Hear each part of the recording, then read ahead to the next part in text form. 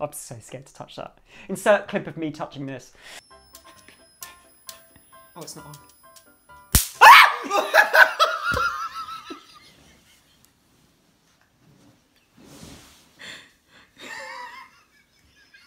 Are you okay? I nearly wet myself!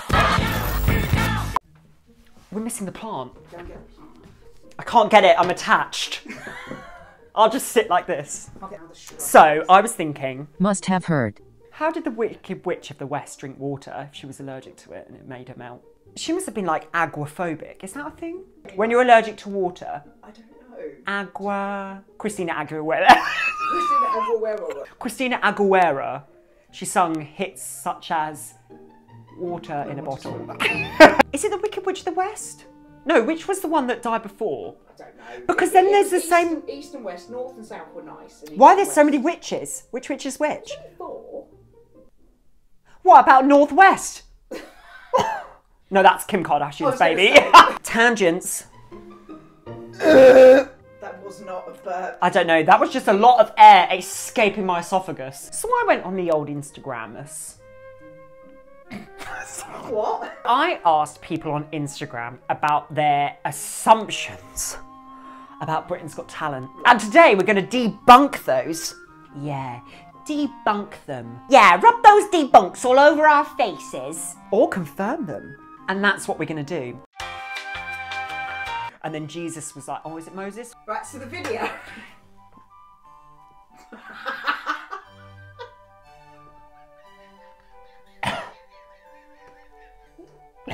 We're just so bad. Do you know what a group of ferrets is called? A business of ferrets. Hi guys, today we have a very important meeting. Sheila, you didn't do that right. Get the accounts. I have a text. You need Monday.com. Yeah. Let's get on with the video. The sun's gone in. So the first assumption is anyone can enter, talented or not, says Eloise Forever. I have the talent of a potato. Yeah, anyone can enter it. You just go online and you sign up. Bish, bash, bosh, done. How did you enter? I entered because I did panto with Georges Samson. At the time, there was this thing called Star Scouts, and I asked him very politely if I could use his name to put myself forward. And then I did. And then it was 2 days, and I was like, oh my gosh, I can't do this. And then I panicked, and then this happened. Next assumption.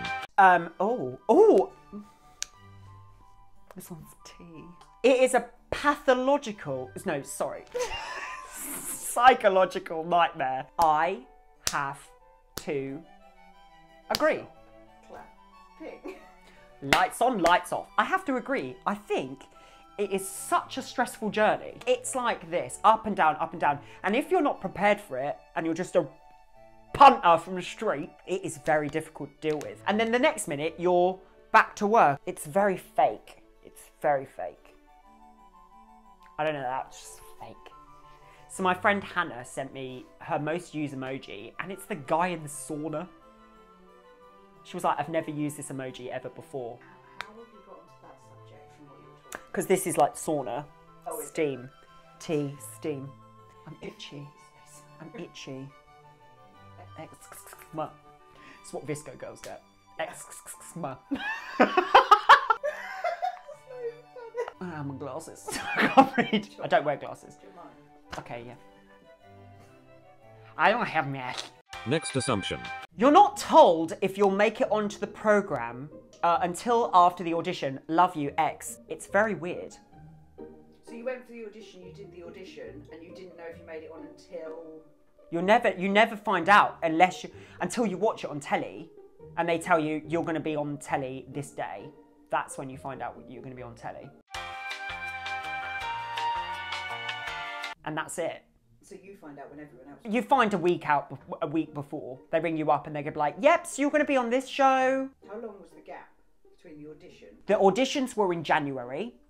The show went on in May. It was a week before the show went live, but it was also like, I can't remember when we found out. I think it was like March. Was it March?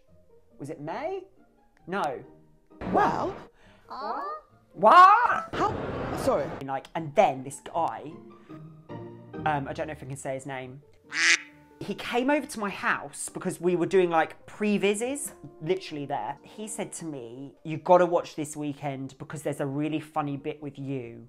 And that's all I can say. And I was like, okay. Then I watched it and it was literally me running out of the room like a penguin with no knees.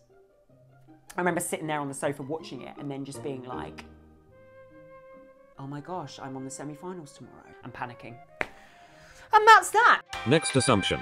You had a lot of fun, Fiona Gamble. I did have a lot of fun. You said that really aggressively, like you hated that question. Oh, let's say it again then. You had a lot of fun!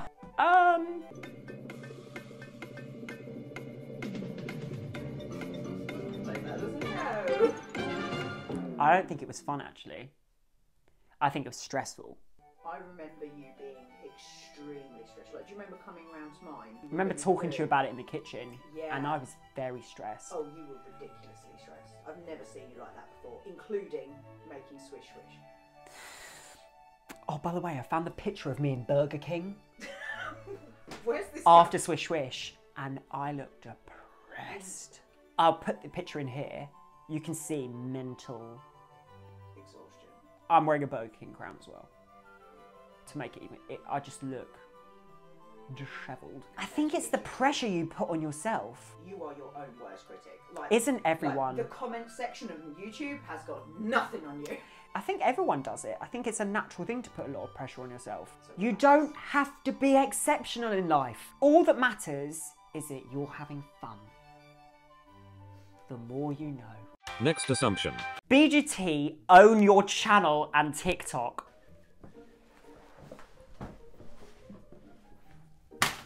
They don't. But there has been a video on YouTube that recently got a lot of views, and it's someone, they have gone through the Britain's Got Talent contract. And I had a lot of comments underneath being like, Britain's Got Talent own your content. How does it feel that knowing that Simon Cowell earns all your money?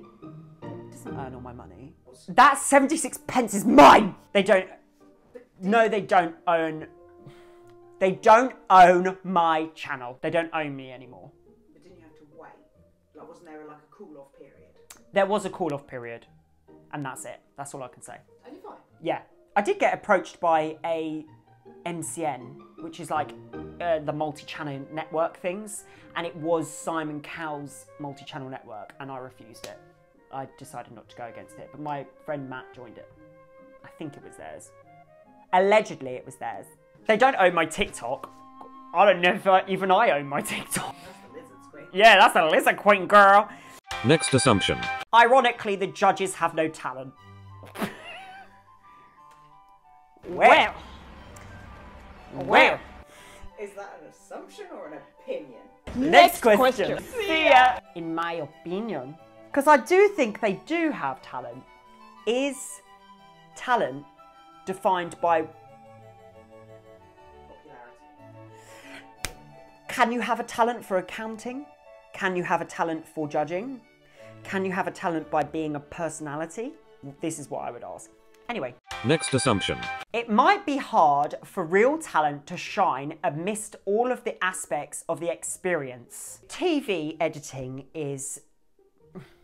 Look, editing can make anyone look like anything. I could, for example, film someone, put underlying music, cuts, and other people's opinions and make someone look really terrible. I could literally sit there, say, I really like the way that I look, because I've been pushed down that way of saying it. So a producer could have asked me, how do you look? I think I look okay. No, we think you look really great. Do you? Yeah, can you just say that on full camera? I think I look great. And then you edit it that with like them walking in the room because they've been told to walk in the room, like, then you put some like sassy music like Meghan Trainor, Me Too. You walk out on stage and you do something really badly, then everyone's gonna hate that person. But they necessarily didn't think it's true. They've just been pushed down that pathway.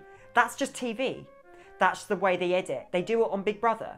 You know, they must sit in the diary room and be like, oh, I've had a really bad day. Sharon said I was this. And they don't tell you about the bad day. They just say, Sharon said I was this. And then they cut it back to Sharon being like, oh, I'm really upset about what they said to me. Even editing myself, I know how much like you can change someone during an edit. I can make myself look like an idiot. You can do whatever you want in an edit. And also when you have that power of someone above you, like a producer trying to convince you and like being on that personal level, of course you can like, you say things that you never said. The amount of times I had to stop myself being like, when I win Britain's Got Talent, I will be this.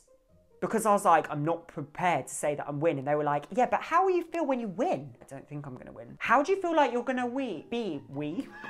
It's me in a cubicle, like. You can even see, if people watch like your first audition, you can even see you're stumbling. Because I'm so petrified the whole time that they're gonna like edit me. Because I know that. In the back of my mind, I'm like, I know that this can happen. And I'm like, oh my gosh, don't say anything. Like, when I feel,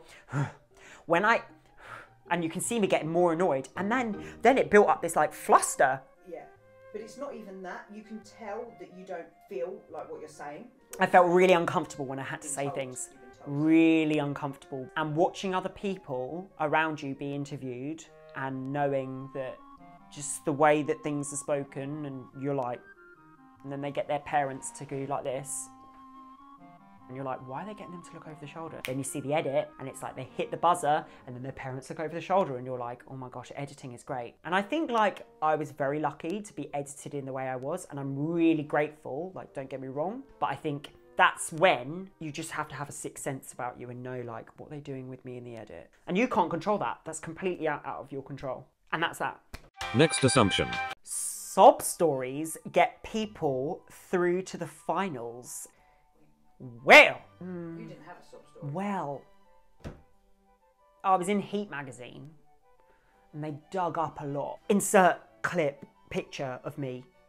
They managed to get a lot of stuff out of me. And the thing is the media are scary. They rang up my school and they tried to get quotes. And one of my teachers rang me up and was like, can you be careful about what you say? Because we're having people ring up the school, like press ring up the school. And although school was a really supportive of what I wanted to do because I was dancing and doing all of that stuff at school. The like bullying side of things, they didn't really speak about. One teacher wasn't very good. As I was being verbally abused and spat on in French, not in French, like, and she looked at me like this. And I looked at her back and she did nothing. I just sat there like this. And it's one of those things, you know, when at night, when you're like, why didn't I just pick up the chair and slam it on his head? Obviously, I didn't say anything at school about that. You didn't say anything at all. Because I was terrified. You could have like spoken to me or spoken to, you know, Yeah, like... But you just didn't. You just dealt... No, that's because I had an eating disorder at the time. But that's another video. I just dealt with it.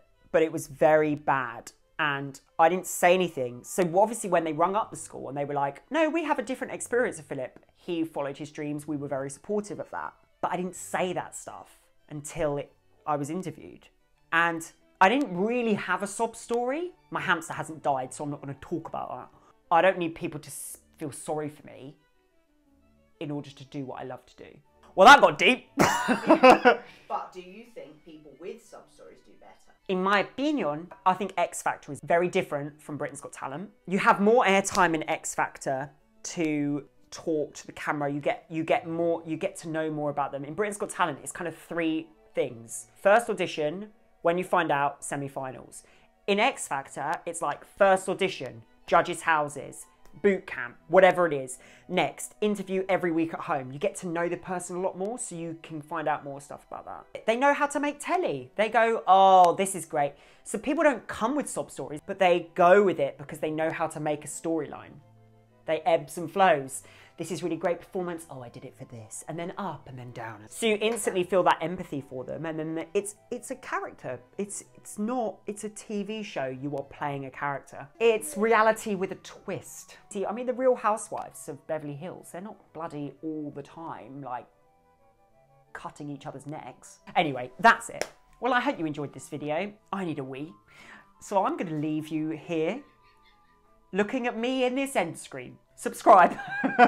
Make sure you click back and click that bell because who doesn't love bells? Ends.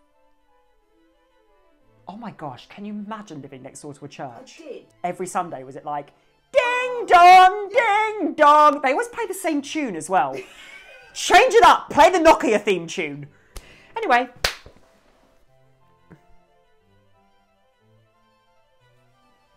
That's it. See ya.